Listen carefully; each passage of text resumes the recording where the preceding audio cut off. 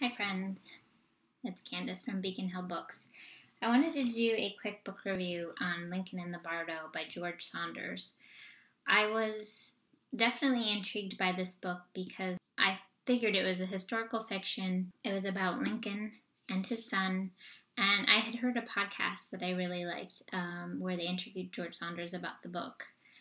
Obviously, it's gotten a lot of hype and press. At first, I was really intrigued by the writing style, how George Saunders did the book. I like the little snippets, even though it's a sad subject about his son dying. And after Willie actually dies, I started getting bogged down in the details. And I have to say, I think it's because of a death and loss that I've experienced in my own life that I just don't want to go in too deeply about, but I know he tried to make this in some ways a very light and humorous book, but it was really difficult for me to read in a lot of ways.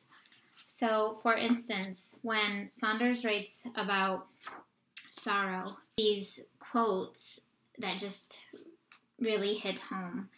This one, it says, "When a child is lost, there is no end to the self-torment a parent may inflict.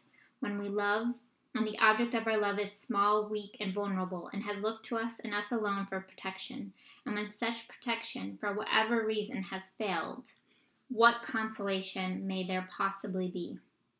None. None. Doubt will fester as long as we live. And when one occasion of doubt has been addressed, another and then another will arise in its place." And I think that's completely true. Completely. Final quote, this quote I wanted to share with you also talks about the fleetingness of this world and, life and what we perceive as being such a stable location that we live in and the people in it, and it's so temporary. And he says, he meaning Willie, "He came out of nothingness, took form, was loved, was always bound to return to nothingness.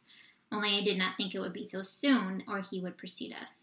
Two passing temporarinesses developed feelings for one another. Two puffs of smoke became mutually fond. I mistook him for a solidity, and now must pay.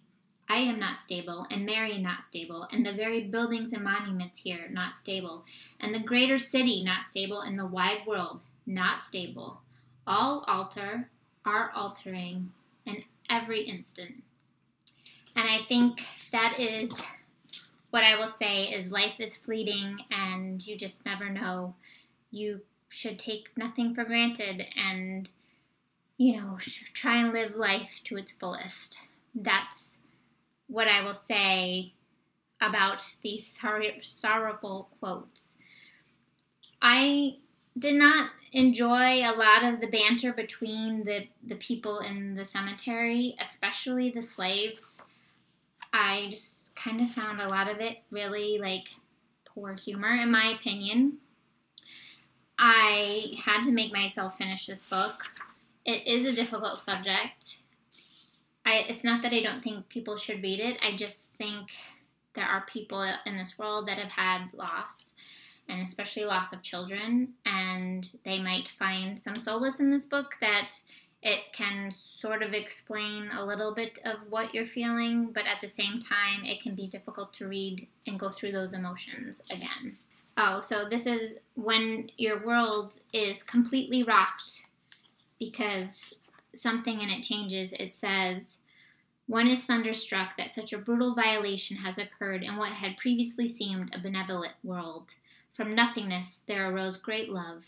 Now its source nullified, that love, searching and sick, converts to the most abysmal suffering imaginable." This is a very strange thing for me to talk about. I can't talk about this with most of the people I am with in my real life, and I don't like to talk about it. I can't believe I'm talking to you guys about it and putting it on the public internet. I'm not hysterically crying and bawling, but to make a long story short, a couple of years ago, I was pregnant and I lost my child at 24 weeks.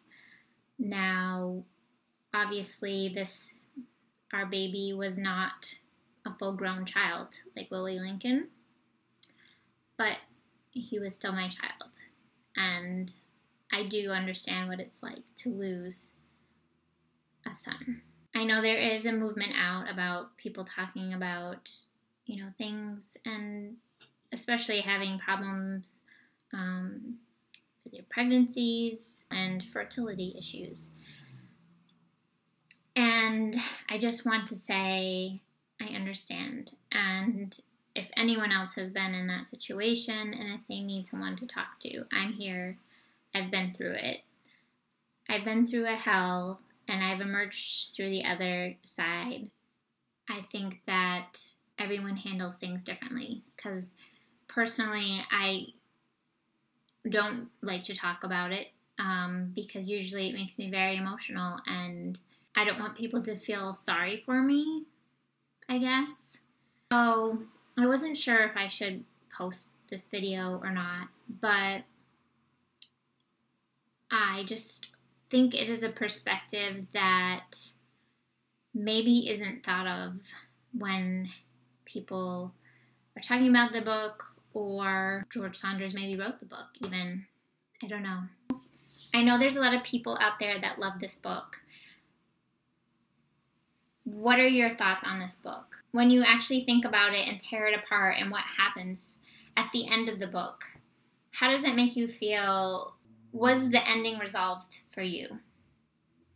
And I will leave it at that.